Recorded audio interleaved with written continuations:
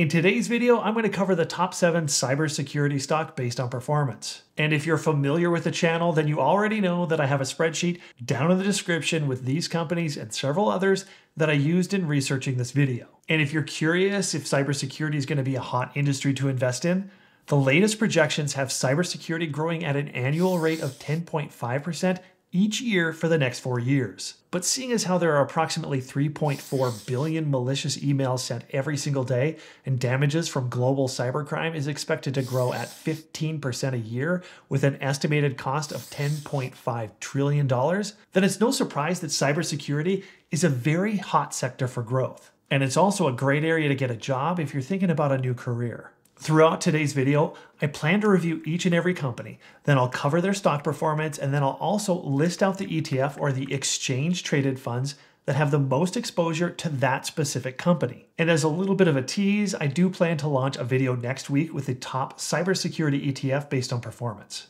I'll get started with the first cybersecurity company of Cloudflare, which is a global cloud platform that offers network services to businesses. Some of those services include Zero Trust Firewalls as a service, where it inspects and services every connection for an office setting, data centers, and remote employee connections. They also provide Zero Trust SIM, which is an eSIM designed to secure mobile devices and prevent SIM swapping attacks. Now, when we look at the performance of this stock, it isn't the consistent best, but the year-to-date is off to a great start. But even more importantly, the 5-year CAGR, or compounded annual growth rate, is over 46%. And please keep in mind that CAGR means that it averaged 46% every year for those 5 years. And if you're interested, I am listing the top 5 ETF or exchange-traded funds that have the greatest exposure to the Cloudflare stock.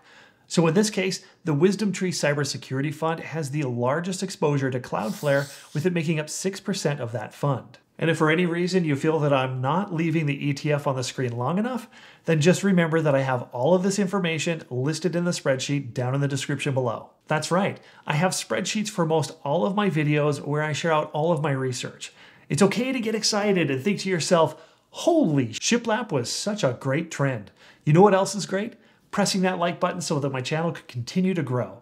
And if you want to be up to date with news on investments, feel free to sign up for my newsletter down below. On to the next company of Palo Alto Networks, where they've been around for 19 years, where they've carved out a nice little niche in firewall protection. And because of that, they tend to be at the forefront of next generation firewalls, or NGFWs. They also offer a cloud-based security platform called Cortex, which is their comprehensive security platform for organizations. They are clearly seen as experts, since 85 out of the Fortune 100 companies rely on their services, where they are serving over 80,000 organizations globally. Now, when we look at the stock performance, it is sort of low at the year-to-date, and the 1 month is horrible. But long-term, it has been a great performing company. And before I talk to the recent drop, I'll list out the ETF with the greatest exposure to Palo Alto, where most each ETF is specific to cybersecurity. Now I want to take a step back and I want to discuss the drop that happened in performance. It happened in February when they announced that their full-year revenue projections were planning to be less than analysts predicted. Palo Alto referenced buyer fatigue in spending money on cybersecurity, despite the fact that threats are growing more than ever before. Some are speculating that companies are juggling their IT budgets and they're cutting some areas like cybersecurity so they can spend a little bit more on AI and automation. I think that there's a few different ways to look at this. First being that maybe this is a good opportunity to buy the dip with Palo Alto, or maybe some of those Fortune 100 companies are looking to reduce their costs and they're going to be switching over to a cheaper option from some of the smaller cybersecurity companies, which means that some of those smaller players may see even greater growth than already planned. This may be good in the short term for some of those companies, but if Palo Alto begins to lose too many of their customers, then I could easily see this sparking a pricing war in the cybersecurity sector, and that may hurt all of the stock. For that reason, I'll be watching their quarterly earnings very closely here over the rest of the year to see what direction the sector is going to take, which is all the more reason to consider ETFs for cybersecurity investments if you are risk averse. But in transitional periods like this, the market's just too complex for a risk-free strategy. But avoiding corporate drama and volatility for some of your portfolio can be relatively simple by investing in traditional assets such as fine art. And you can protect and grow your portfolio at any size by investing in art with our sponsor at Masterworks. UBS market data showed nearly 40% of ultra high net worth collectors allocated around 30% of their entire portfolio to art. Masterworks has acquired over 300 works from legendary artists like Picasso, Banksy, and Monet, where they've exited 21 offerings with annualized net returns of 14.6, 16.4, and 17.6%, and even more. Today, over 900,000 people have signed on so far, with popular offerings selling out in minutes. But my subscribers can still get access to these legendary collectibles by using the QR code here on the screen or going to the link down in the description below. As with any investment, past performance is not indicative of future returns. Investing involves risk. Now on to the next company of CrowdStrike, which happens to be one that I've spoken to about in several other videos. CrowdStrike has helped to pioneer cloud-based security, where their Falcon platform is built entirely on the cloud, offering ease of deployment and scalability for all sizes of companies. They also utilize a single agent architecture, meaning that it's an all-in-one package, unlike many competitors that offer multiple types of packages for different solutions. CrowdStrike has also been pushing their use of AI in threat detection and analysis, which enables them to be at the tip of the spear for threat detection in real time. They also publish an annual report on the state of cybersecurity, which I do highly recommend reading if you have the time and if you're interested in understanding a little bit more about the hotspots for global threats. And when you look at their financials, they have blown up year to date and also at the 1 year.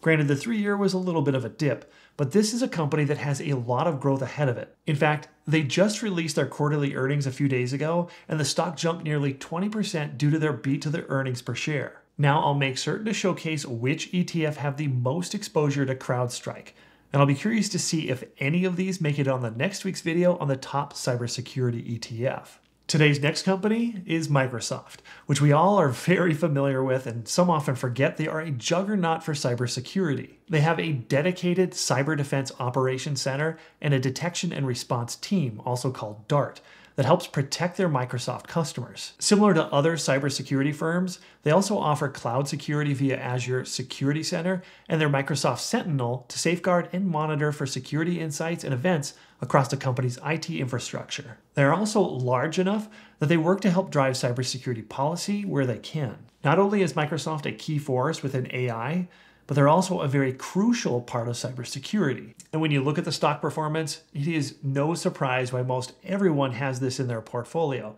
since it is, in my opinion, a no-brainer for sustained growth. Now I'll move on to the next company of Fortinet, which has been around for over 24 years. And like CrowdStrike, they offer a unified platform called FortiGate, which is a central hub for monitoring security functions across an entire organization. But given their age in this sector, they have a large group of Fortune 500 clients that rely on their expertise. And when you look at the performance, they've been consistently doing great. And I want to remind you again that the 5 year is the compounded annual growth rate.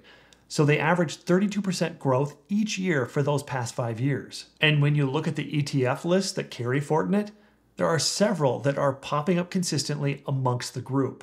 Now I'll move on to our next company, which is CyberArk Software, which has a very different spin on what they do. They are the global leader in privileged access management, where they offer a suite of solutions dedicated to securing and monitoring privileged accounts, credentials, and secrets, which are all very high-value targets to attackers. Their goal is to minimize risks and future threats by tracking all credentials within their internal infrastructure and blocking any potential liability or threat from compromised credentials. Seeing as how 98% of cyber attacks involve tricks of manipulation from social engineering, CyberArk's software protecting user credentials has a lot of future potential. And in looking at their performance, it's also doing quite well.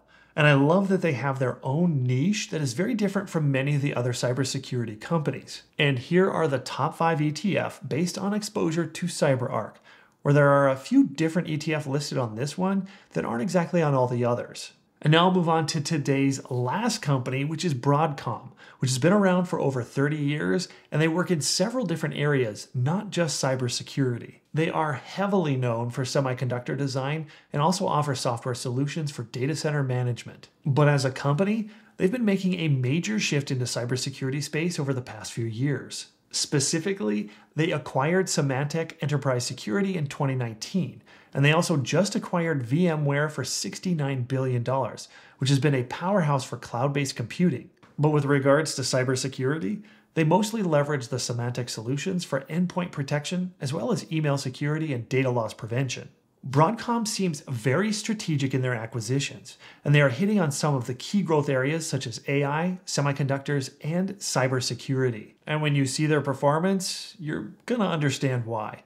They have consistently been on fire over every time frame. This is one of those companies where I make certain to buy it anytime I see a major drop in price. To put that into a little bit of perspective, their 10-year CAGR, or compounded annual growth rate, is at 36.4%.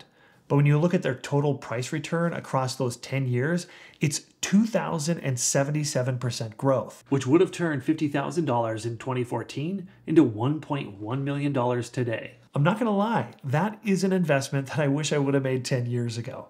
But I still believe that there is a lot of opportunity to be had with this particular company. And as I mentioned earlier, I do have a spreadsheet listing all of these companies and more, along with their ETF by exposure, down in the description below. And keep an eye out on next week's video on the top cybersecurity ETF.